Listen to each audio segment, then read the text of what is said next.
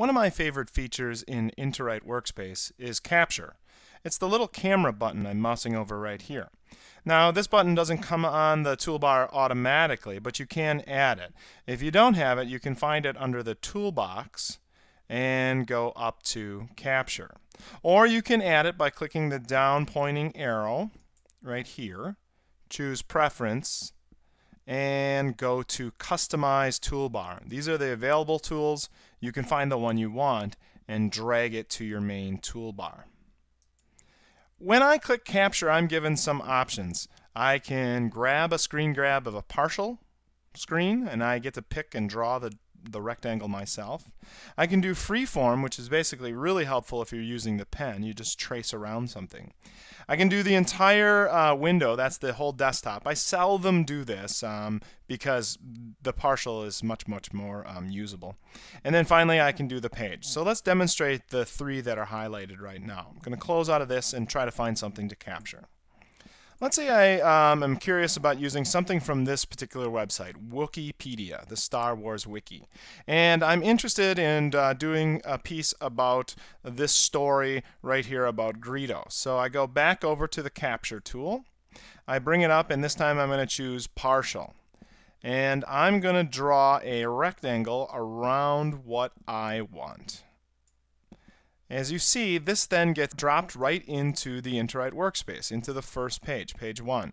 And now I can annotate, I can highlight, I can use all my pen tools and do different things to this and circle and draw and those like that. So anything you grab from the internet or any particular piece of software, maybe it was something like PowerPoint. Let's say you wanted to showcase how to use a particular piece of software, and so you go click Capture, do Partial, and you wanted to point out the buttons right here and talk about them. These will be dropped into the first page of your Interwrite Workspace for you to manipulate and draw on and so on. I also have, like, for example, a document camera. This document camera is the IPEVO camera, and it's shining on a little, in this case, a Lego minifig of Greedo. So if I wanted that into my Interwrite Workspace, a real easy thing, click Capture, do Partial. I'm going to draw a box around them, and in comes Lego Greedo. Now, the thing is, Lego Greedo was sitting on the page crooked, but you can always kind of straighten them up. And if you wanted to, you could go and use the Capture again, and this time use Freeform and trace around the edges so you get exactly what you want. I'm only going to do his head because I'm doing this with a mouse.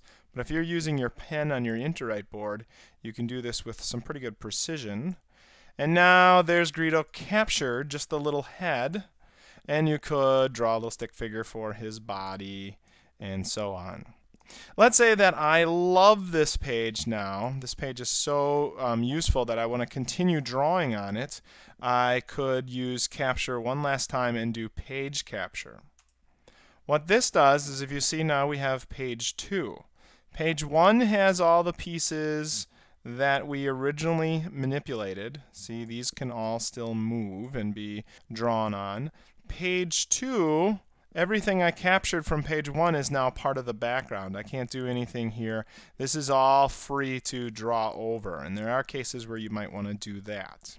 So take a look at the Capture feature. It's an easy way to get relevant content into your Interwrite Workspace and make things exciting for your class. Enjoy!